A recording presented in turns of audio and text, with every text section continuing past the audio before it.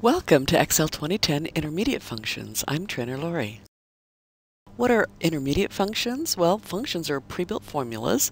We've discussed this in a basic class if you don't know anything about them. But today we're going to discuss number, date, text, and some financial functions.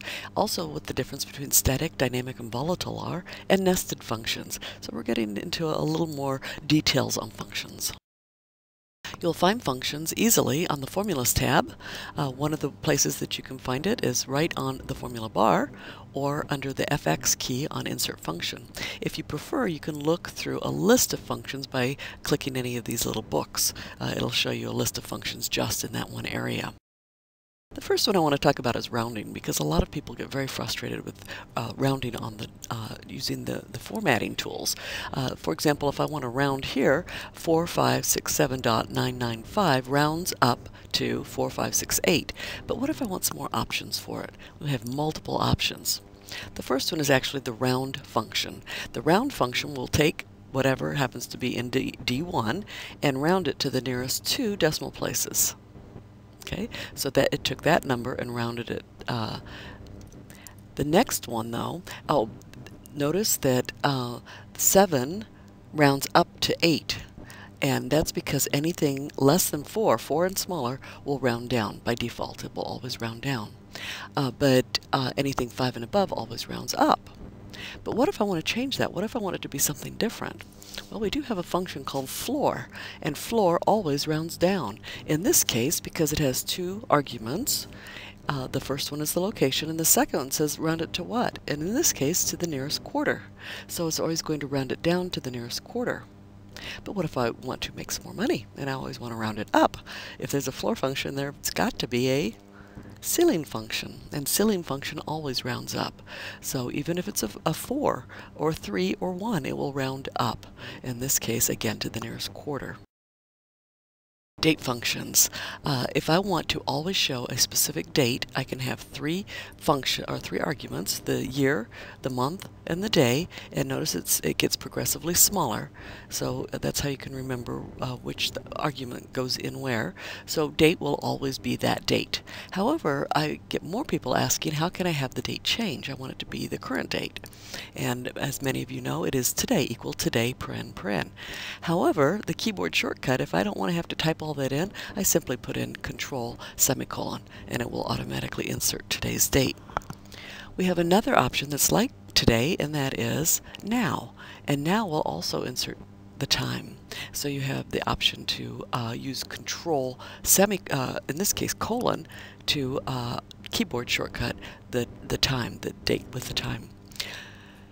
These are both considered volatile functions. So what does volatile mean? Let's look at static versus dynamic, and then versus volatile. A static value in a cell means that it doesn't change. For example, 475 in a cell will always be 475. If I type in 475, it's static. However, if I put in a formula or a function, then it is dynamic. That means it's subject to change based on whatever value happens to be it's based on. For example, if I change something in A1, then my formula in this cell where the formula is will change. So that's called dynamic. It's changed based on some other change in the worksheet. Volatile means that it will change whether I do anything or not. I don't have to make one change. It will do it automatically. Like today and now, and also for random number, it will change no matter what. Therefore, if you try to open and close a worksheet that you didn't make any changes to, but it had a volatile function in it, it will still ask if you want to save it. What if I want to find the difference between 2 dates? For example, E4 and D4 both contain dates, and I want to know how many days are in between those. So I would probably do a simple calculation. Of course, this would be a dynamic calculation. And so it shows that I have 121 days between those 2 dates. However, if I use my function called network days and say the difference between E4 and D4, you can see those are my arguments, it only gives me 92 days. So what do you suppose network days pulls out of the formula? Do you see that word in there? These are work days only, so it pulls out weekends. And you probably figured that one out. But look at this. If I add a third optional argument to this function, I only get 88 days. So what do you suppose goes into this third part, this third optional argument? And that is holidays. If I have a little database somewhere of the holidays, and Excel does not know what your holidays are, that's why you have to put it in. This is a very important one that people ask me about all the time. I want to change, in this case, I want to change what's in C3 to uppercase. Or I want to change what's in C4 to lowercase, but this is the most common one. This is what people ask me about the most. And it doesn't matter if this is upper or lowercase here, but I want it to become proper case. That means the first letter capitalized. And so there is a great function called proper.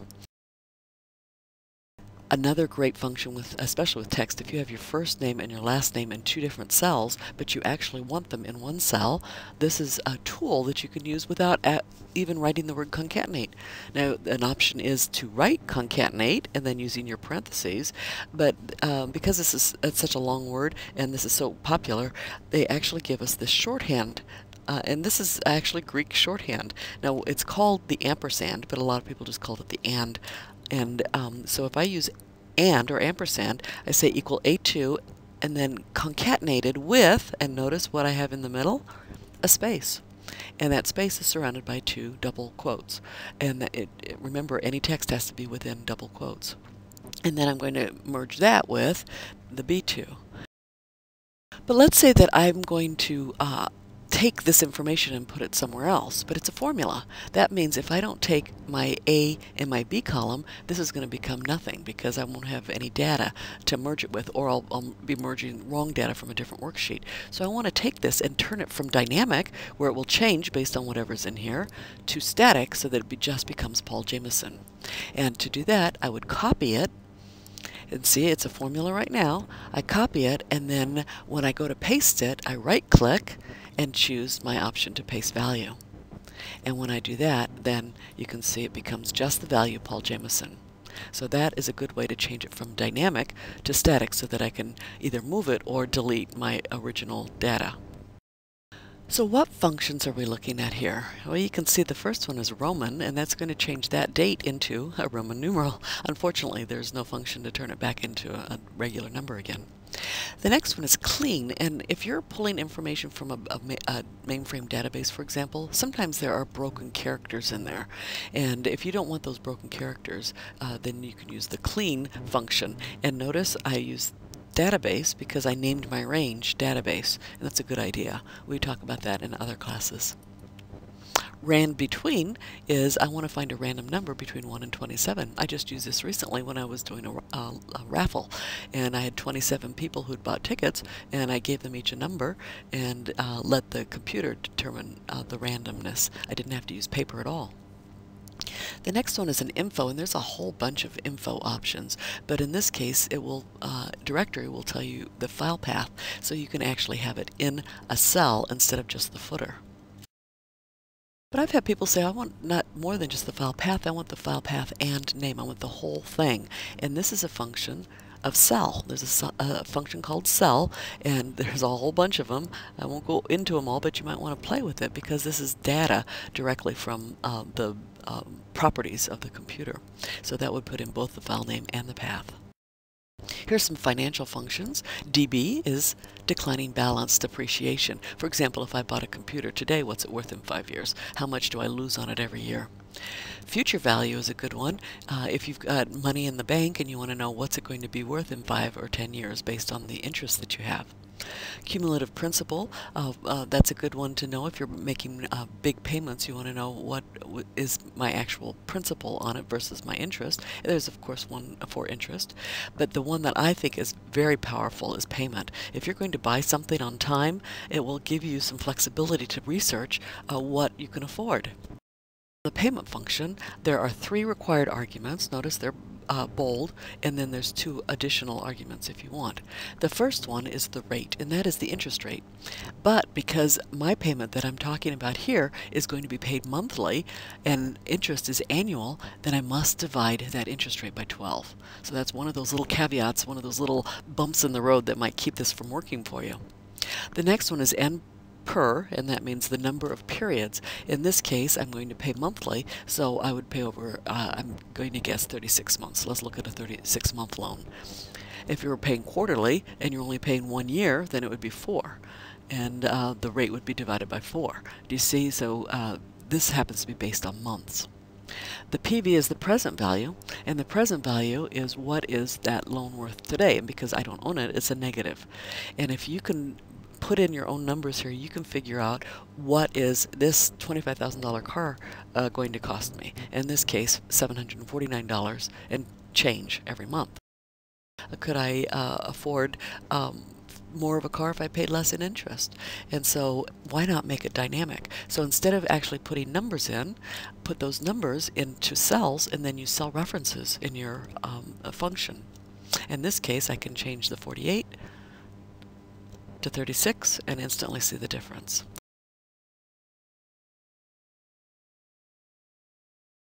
Now the final one I want to show you is a nested if, and this is very popular with teachers because I want to know the grade. I've got the points that the student has earned, but I want to know what the letter grade is going to be.